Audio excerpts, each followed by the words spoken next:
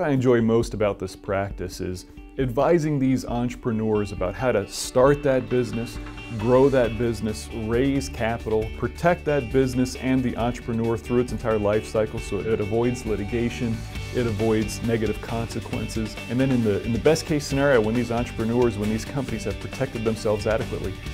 we like to see them reinvest, hopefully here in Ohio, but we like to see them reinvest, start up a new software and technology company, do it again and again, and this is going to be wonderful for Ohio's economy.